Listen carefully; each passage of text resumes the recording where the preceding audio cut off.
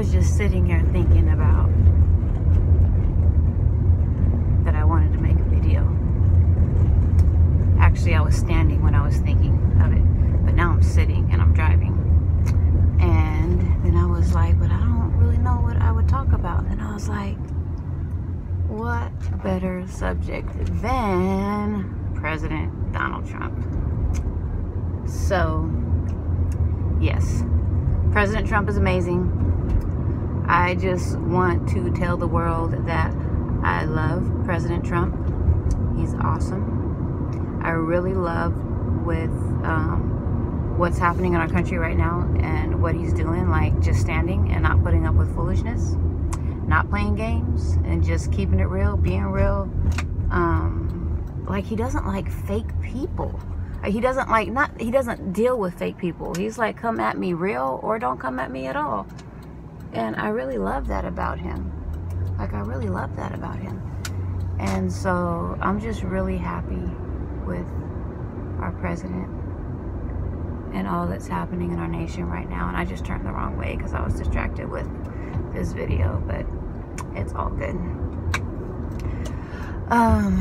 So yeah, like, super happy. And I don't think I'm actually gonna post this because I didn't have my thoughts together. I just wanted to make a video that President Trump is amazing. I love our president. Like if we had like a real poll, like if everybody in the USA, maybe the world too, that'd be cool to have that poll. But for now, everybody in the United States of America, if we all,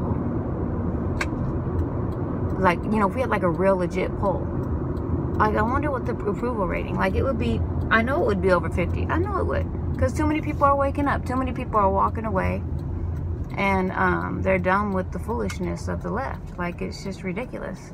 And so I'm just excited. I'm just happy because like, I'm so proud to be an American. I'm so like I'm Swedish too, but I'm half Swedish. Actually, I'm a little more than half Swedish because my mom's got a little Swedish in her.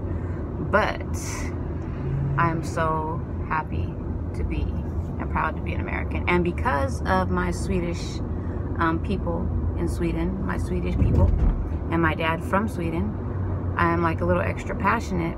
Or that's probably what has stirred me the most. Partially. Not the most. Abortions is the other thing. But like, we can't let it happen over here. We got to keep fighting and keep pressing in, and just not tolerating foolishness, stop tolerating darkness. And too many Christians have been compromising. Like, it's really ridiculous. So many Christians, so many spirit-filled, I don't even know, believers, Bible-believing, like, you know, like, yeah, tongue-talking Christians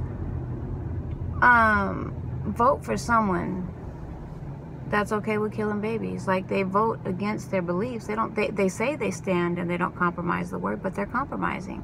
They're compromising. Like, how can you not see it? And so I don't get it. Like the thing about with race, you know, the word says, thou shalt have no other gods before me.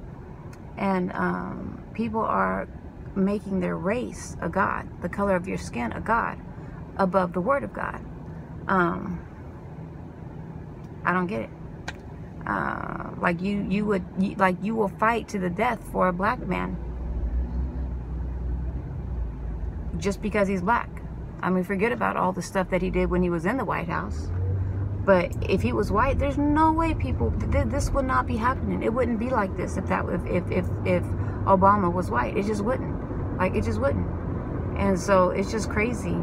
It's just crazy how this race thing is just really this. And I'm so happy. But you know what I'm happy about is that the racist, you know, being accused of a racist, or the racist thing, like, it's losing its power. It's like lost its power. Like, who cares? Like, I'm done.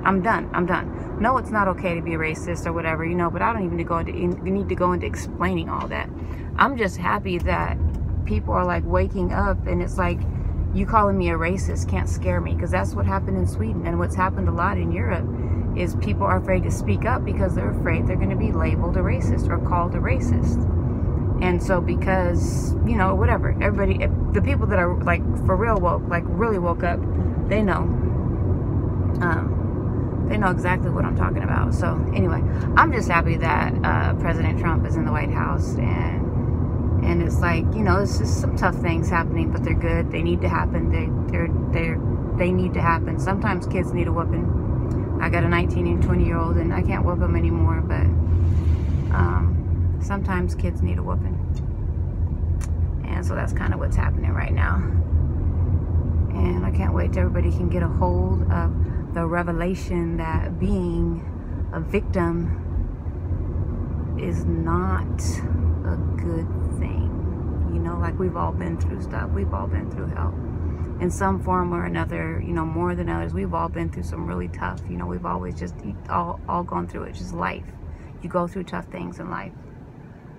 This comparing, you know, like black people have had it worse off than white people.